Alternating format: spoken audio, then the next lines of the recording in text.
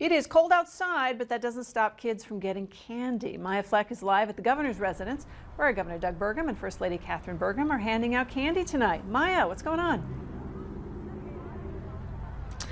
Yes, I'm at the governor's home tonight, and as you can see, there's a lot of fun action happening behind me. So we have 4-H here. We also have some students that are showing off their animals.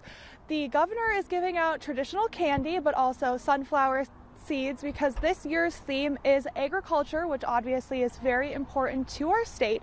So if you are looking to come trick-or-treating tonight and brave the cold, you can come here until 7 p.m.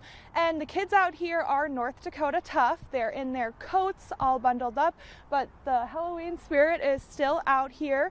So again, it's going on till 7 p.m. just at the state capitol. So reporting live in Bismarck, I'm Maya Fleck. Thank you. All right, thanks a lot, Maya.